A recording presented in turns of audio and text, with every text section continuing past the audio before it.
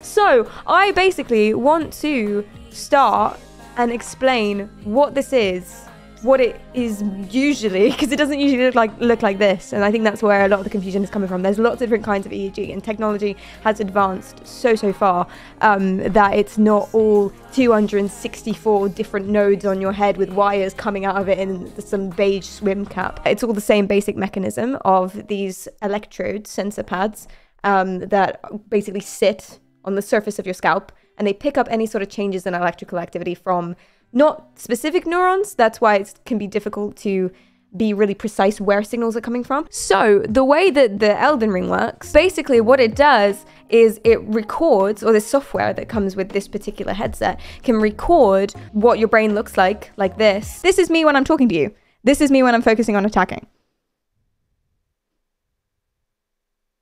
You see how different it is. For attacking, I'm imagining pushing something heavy really forward. For healing, I'm imagining something falling on top of my face. I'm more like pulling it towards me.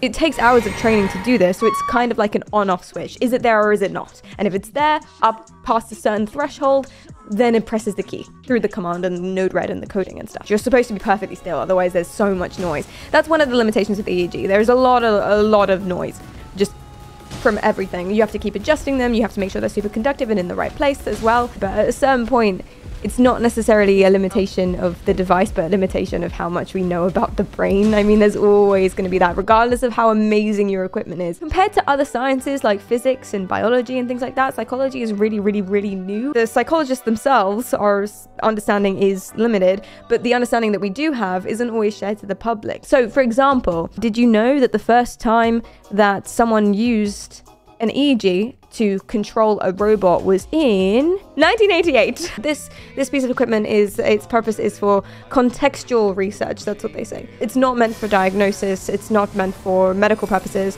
or anything like that. And using it to turn the lights on and off in your house, for example, or play Elden Ring with keybinds is perfect. I should look for somewhere to hide behind, baby.